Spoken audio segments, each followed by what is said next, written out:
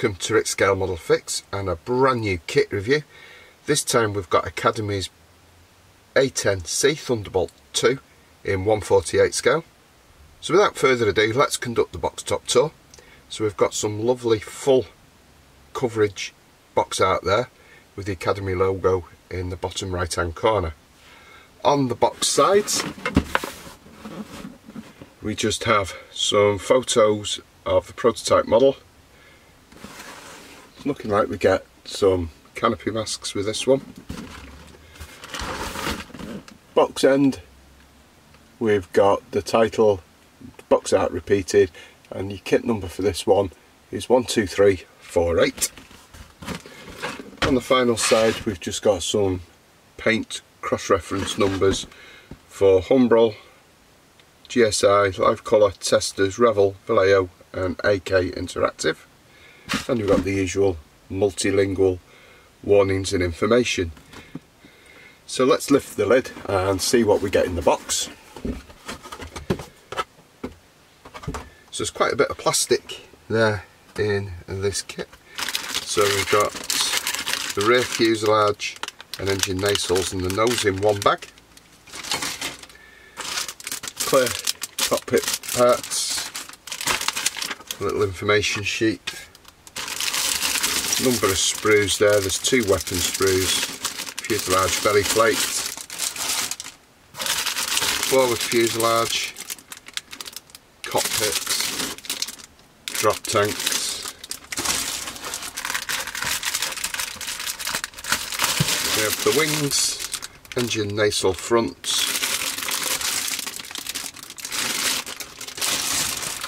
quite a nice looking decal sheet,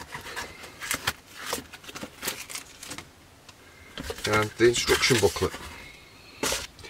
So looking at the instruction book in our A10, it's printed in black and white. We've got some colour call outs there at the bottom, and it's one of these fold out booklet affairs. The imaging looks quite small and there's a lot of information built into each of the pictorial diagrams that's going to be a little bit hard to follow, I think. Anyway, so step 1 is construction of the undercarriage bay. It looks to be really well detailed and we've got some colour call outs there along the way. Once we've got that done, we then build it up into what looks like the roof as well. Obviously on the A10 the landing gear is offset to make room for that cannon, and that's placed in quite early in the build, and we do have some masks there for the wheels. This is very, very small, as you can see by my fingers there. It's quite a tiny diagram. I'd like to have seen that a little bit bigger. Once we've got the undercarriage bay cemented in place into the fuselage halves, we move to step 2, which is a replication of the ACES 2 ejector seat. Cockpit tub looks to be quite well detailed, colour call outs again, use of decals there for the instrumentation, and it's repeated with decals there again for the instrumentation on the main instrument panel, coaming and instrument panel and everything coming into place as we progress through to stage 3, which is where we cement the completed cockpit tub between the fuselage halves. These instructions are really quite small. Stage 5 on the overleaf is inclusion of the bulkhead, which is going to be critical to alignment between the front end and the rear of the fuselage. Undercarriage bay going in, undercarriage doors going onto the pre-assembled undercarriage. I'm going to have to find a better way of assembling that. That's just asking to be broken off and really added so early in the build, unless it really has to, but we'll have a look at that in the build itself. Single fuselage piece for the rear, joining to the fuselage front section that we just constructed, and part C26 is the rear decking, and that looks as though an A may be on the cards at some point, because that's got the GPS dome antenna on it there as well. Pilot is included. And then we're on to stage 8, which sees some of the underwings, centerline pylons being added with the ventral strakes and the main undercarriage door. Over the overleaf we're looking at the wings being built up, separate flaps doesn't look as though they can be deployed. We'll have to have a look at that at some point. Sponsons for the undercarriage and more pylons, and open or close speed brakes. And again, folding it open is simply a repetition for the other side, and I'm not sure again whether we can deploy those flaps, but we'll look and we'll see if we can modify those. They do look as though they're on recesses, but it's whether they'll retract or look natural or not. Over the page sees the continuation of the wings. More weaponry going onto those pylons with the wings being then added to the model, and then it says proceed to manual 2. Manual 2 looks a little bit better. So there's the paved penny pod, which a lot of people were berating Academy for, saying oh the C didn't have the paved penny pod. Well, version in the kit, version 1 must have done, but we'll check our references on that to confirm before we set off. Cannon going on the nose, single piece nose covering all your hard work there. Vertical tail coming in, quite straightforward.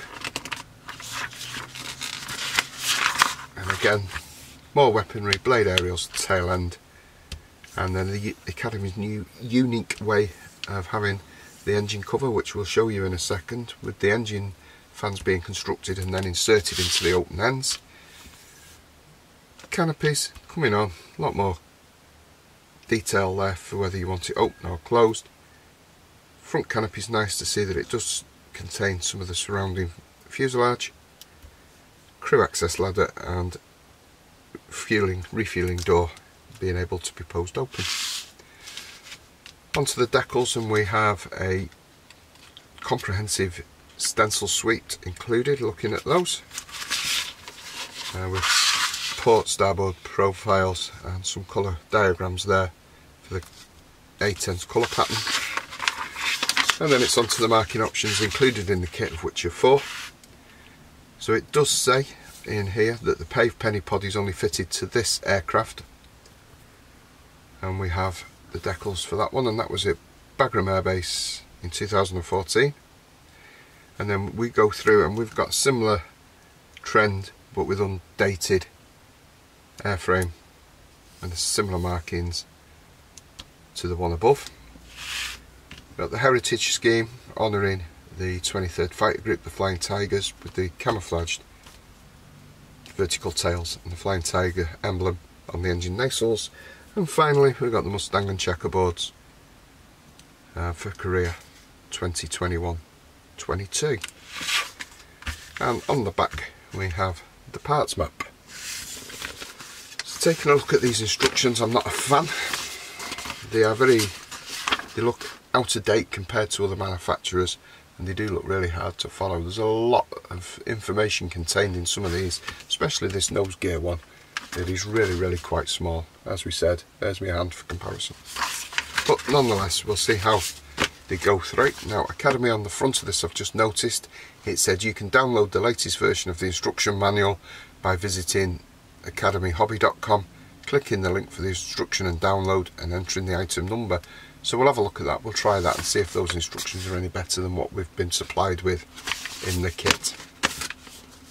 So looking at the decal sheet, it does look to be well printed. It's very glossy and very thick. I can feel those markings as I run my fingers over those. So we'll just have a look. Try not to catch the light too much there in the camera on the glossy surface, but it's catching the studio lights there, it is that reflective. And then we have a small sheet of masking material. I'm not sure what we can describe this as. It's very thin, so we'll have a look at those when we build the kit. It doesn't say where the decals are manufactured or who they're printed by, but it just says printed in Korea. Turning our attention to the plastic, and this is what grabbed my attention at Scale Model World. So we have a single slide moulded rear fuselage. Yep, it is one piece, and the detail on the undersurface of this is absolutely stunning. I can just bring you in a bit closer and catch that in the camera. Anybody who knows the A-10 will know that the rear fuselage is covered in raised rivets, which are replicated. You can feel them as I'm rubbing my fingers over that. And the only clean-up is going to be the centerline seam, and that isn't even on the bottom of the fuselage part there. The other thing that also made me look twice was the single moulded rear engine section, or the end nacelles, and yes, they're one solid piece as well. There is a slight line through the centre there that'll just need a quick clean up, and then you build your engines up and insert them into there, and the fit does look to be quite reasonable at this early stage. I mean, there's no construction taking place, but the fit does look to be quite good.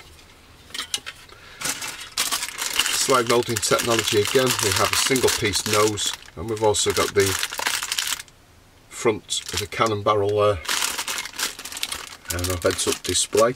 I'll not get that as a bag, they're just looking to be easily lost, but again, I'm sure hopefully you can see through there the level of detail it contains. Moving on to the sprues in no particular order, and this is sprue G, and we have the instrument panel, which is really quite nice. Nice to see that it's not flat, as we first feared when we were looking at the instructions and we placed those decals on. We've got some nice detail there on the roof of the gear bay, blade aerials, appendage for the tail, control column, etc. on that one. Sprue E has the belly plate, and again the camera will focus on that. The surface detail is fantastic. We have two sprue Ds in the kit, so we've got some sway braces for your pylons, the inner pods for the engine nacelles, launch rails, first stage compressors, weaponry, arms and heads for the pilot. We've got visor up and visor down there on parts 39 and 40. So overall, again, nothing notices or grabs the attention about the way it's been moulded on these, just standard sprues, quite well executed. Sprue F, we've got that gigantic centerline tank and some of the pods and jamming pods that are included in the kit. Again, nothing to write home about. Lovely detail on these and should look good once built up. Sprue A contains the majority of the parts on the kit. So we have pylons, cockpit tub, which again features some lovely details there if we can get the camera to focus.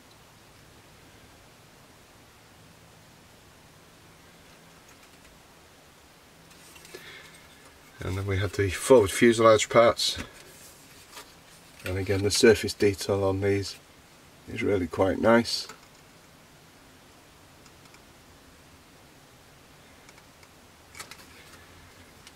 Aces to ejector seat, again it's well detailed. We've got so we do have some lovely detailed pylons there. So all the under edge of the pylon is depicted by Academy. Sprue, let's have a look, C contains the vertical tails, and that's got those raised rivets on. Again, I'll try and bring that into the camera to catch the light. Hopefully you can see those. Sponsons, shaft flare buckets there, open speed brakes, all looking very nice.